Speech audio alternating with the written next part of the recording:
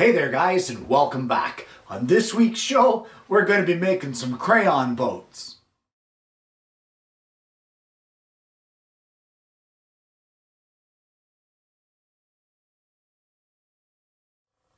Well, it's Kid Day here on the show today, and it's a fantastic opportunity to get your children out to your shop, work together to make a project that they're going to love for years to come.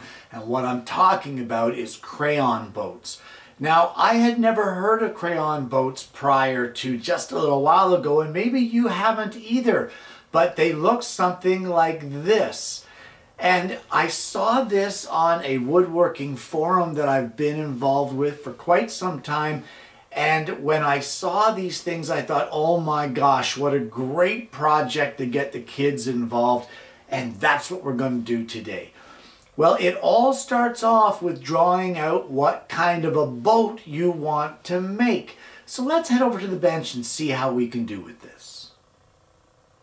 Well, the nature of this design is quite simple, and what we're going to do is start with some layout lines. I will be making a template here just in case I need to make more for future reference, but it's up to you whether you do this or not. What we need to start off with is 3 half-inch spaced parallel lines. So one at 1/2 inch, one at 1 inch, one at 1.5. Oh, smacked my head on the camera. And one at 2. Okay. The center lines here are where we're going to be drilling our holes. And our holes will be, of course, to hold our crayons. Well, now that we have our lines laid out, this is actually the width of our boat, which ends up to be 2 inches. So all I'm going to do at this point is I'm going to make some lines here. I'm going to start at the 1 inch mark just to get me away from the edge. And we're going to come in 3.5 inches. And we're going to place a line across at 3.5 inches. From there, we're going to come in at every 1/2 inch interval all the way until we have 8 lines all the way across.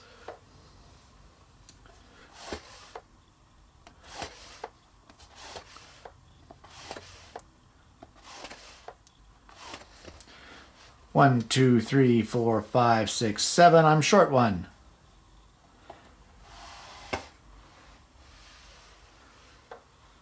Then we're going to come out 1 more inch and then another 2 inches. That will be the end of our boat.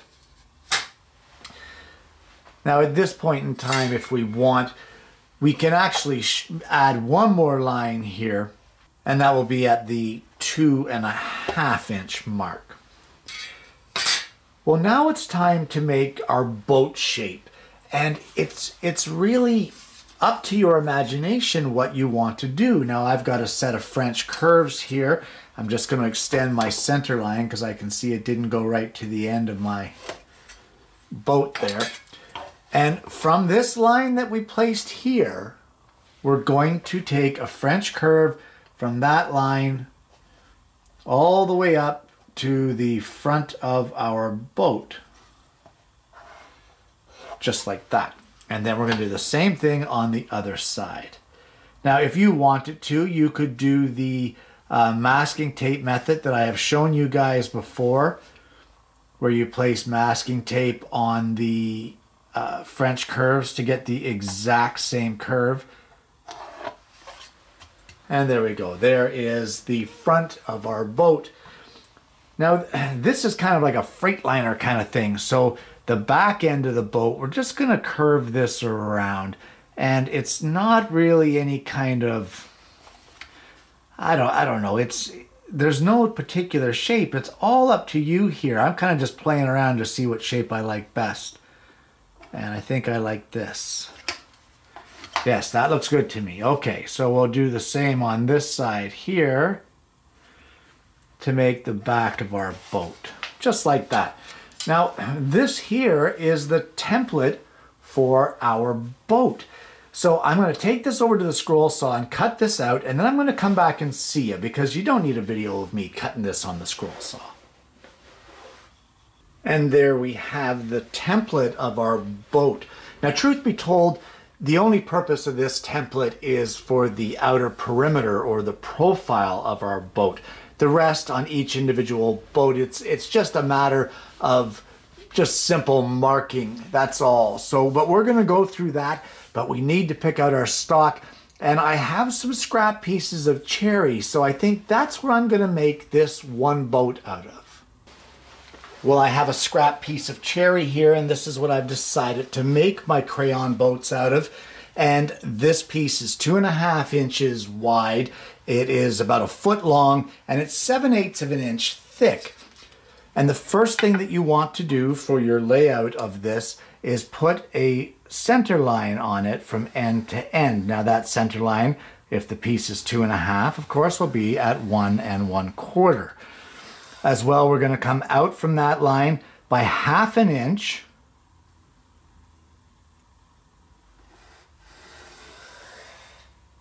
Just like that. And then another 1/2 inch.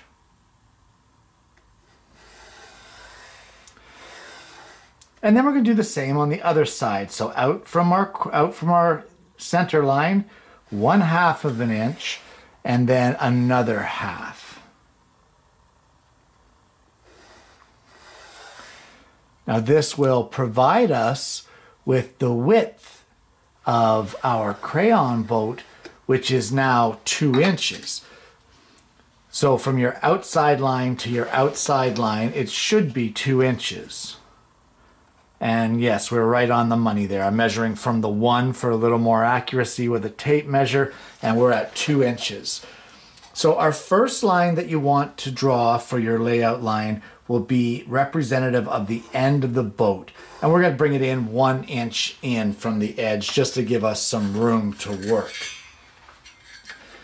Then we're going to come in another 2.5 inches from there. And then every 1/2 inch until we get 8 lines. So there's our second line, third, there's the fourth, fifth, sixth, seventh, and there is the 8th. Then we're going to put another line 1 more inch back,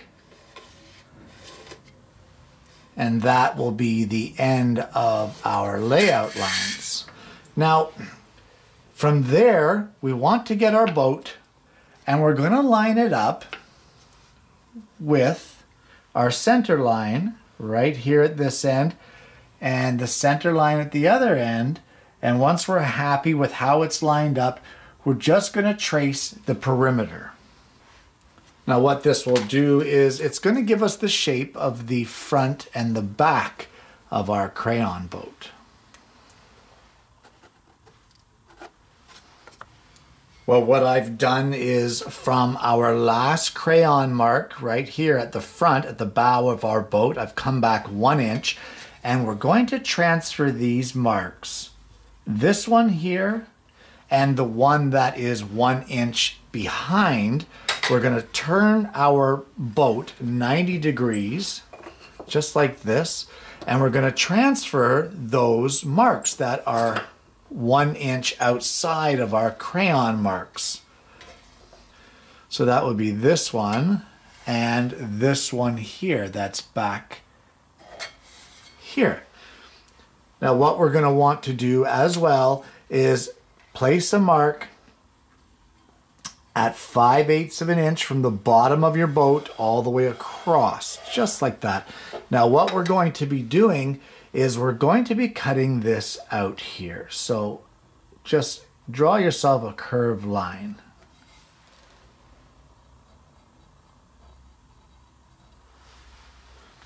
And that will actually be cut out at some point in time. The next step we want to do is mark for the holes, or center punch rather, for our holes for our crayons. Now those marks are all of these inside. Now I have a 24 pack of crayons, so I am going to require 24 holes. So they will start here, and then we will mark 8 rows of 3, just as we've done here on our piece of cherry. That is our grid, and that is the marks for our crayons. So we're just going to go through and center punch them all, and then we'll head over to the drill press.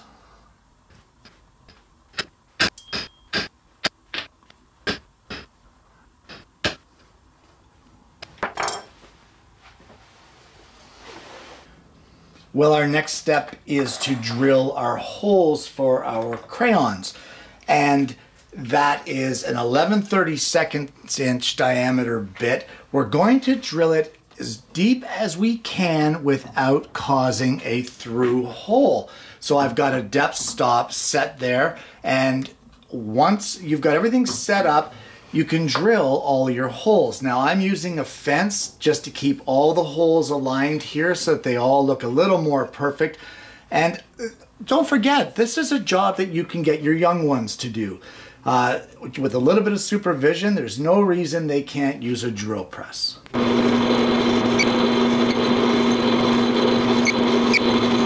Now, because we've made things symmetrical, all we have to do to get the other side holes here is just turn the boat around.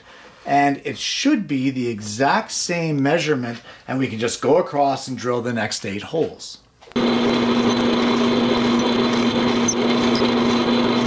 And now all you have to do is reposition your fence to do your center row of 8 holes.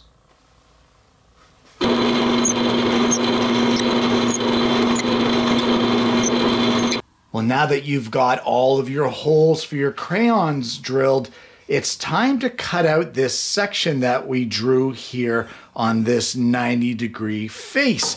And what you need to do is check your blade for square. I've got a 3/16 inch blade that's 10 teeth per inch here. So we're going to check our blade for square, and we're going to carefully cut out this small little section here.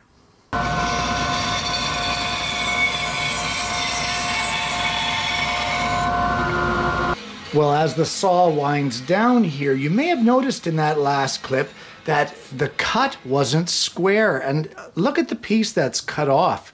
Even though I checked the blade for square, something went a little funky, and I'm not sure what, but it's not even close. So no harm, no foul. I was able to very carefully check the blade again, reset it, and just run it through using the top edge as my guide. And from there, just cut off this little sliver off the bottom, which then squared up both of my cuts on each end. So don't worry about it too much if things get a little kind of wonky there, but you can always fix it. And you know what? It's a kid's project. Have fun with it. Now, forever and a day, I am telling you guys, check your blades for square. We went through it with the bandsaw, but this time we're actually going to knock our scroll saw out of square, and we're going to dial it in to the right about 12.5 degrees. Now, it's not an exact science, but roughly 12.5. This scale on this saw is fairly accurate. So now that it's dialed in, we need to cut our crayon boat out. So now that you have the table tilted to the right, or in my case, the blade to the left, you need to cut the boat out. Just remember that you've lost these lines from where you cut out this recess. So you're going to want to start at the tip after you redraw these lines. Start from the very tip of the bow and cut the boat counterclockwise. Don't cut it clockwise, because if you do that, you're going to have an issue. The boat is not going to face the right way. So let's get this thing cut out.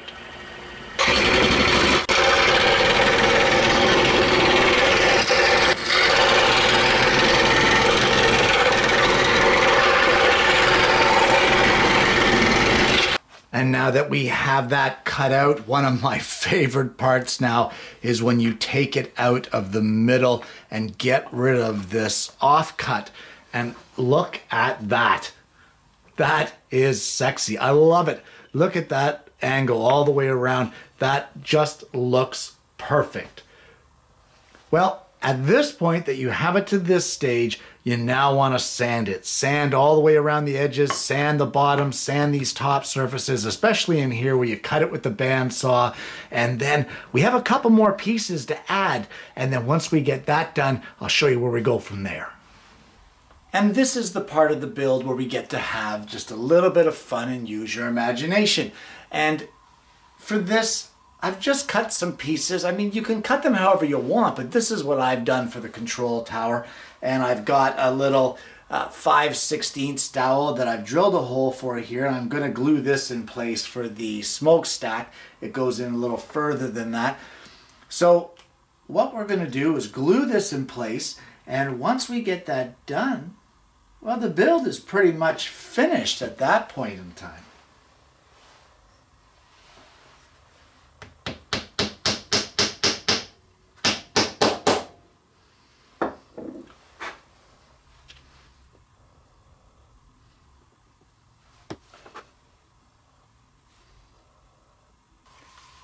Well, at this point now, there isn't much left to do other than load them up with crayons.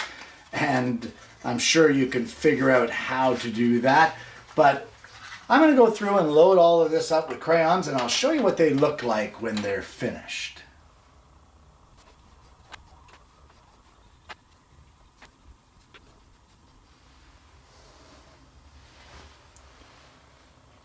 And there you have it.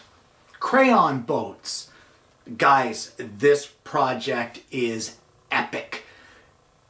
What more could you ask for? Simplicity, fun, quality time with your children, a toy that they can play with, something they can organize their crayons with to keep it from all over the floor or all over their coloring desk or whatever. Quality time with your children and an opportunity to get them out into the shop to let them experience something other than an electronic device. Why stop at a freight ship? Why not have speedboats, tugboats?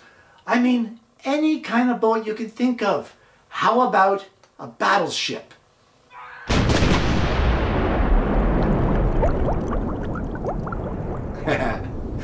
Guys, think about it. The possibilities on this are completely endless for a little bit of scrap material and a box of crayons. Get a larger box, build several boats that all go together with different colors. This boat has greens, this boat has reds, oranges, yellows, etc., etc. Bring out that creative ability that your children have. Get them out into the shop and pass our craft on to future generations. Because if we don't do it, guys, who will? Guys, I want to thank you for tuning in this week. I hope you've enjoyed the show. If you haven't already, please don't forget to like and subscribe. Click that bell so you get notifications of future episodes of the show. And guys, I honestly hope you're going to join me next week when I bring you yet another woodworking video.